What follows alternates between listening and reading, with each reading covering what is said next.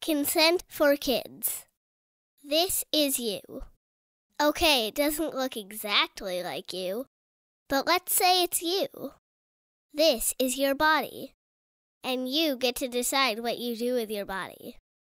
No one else is entitled to tell you what to do with your body.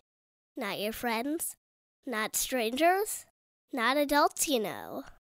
No one is entitled to decide what you do with your body. Except you. That's called bodily autonomy, by the way. And that's what consent is all about. Everyone is different.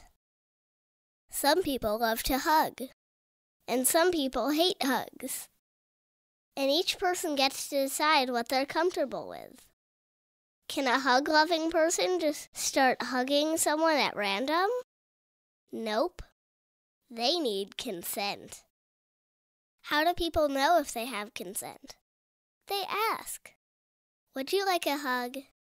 Yes, I would. Can I hold your hand? I'd rather not. Okay. If a person doesn't say yes, Can I hug you? then they haven't given their consent. It's really pretty simple. Ask for consent, listen to the answer. By the way, if a person bribes someone or threatens someone to say yes, that's not consent. Sometimes adults will try to tell a kid what to do with their body. Go kiss Aunt Doris goodbye. But the kid still gets to decide.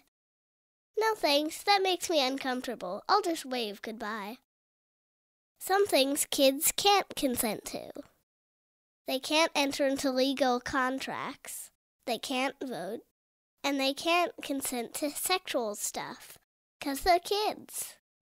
So if an adult does something that kids can't consent to, that's not okay. The adult is wrong, and it's not the kid's fault.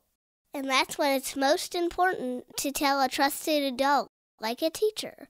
Why?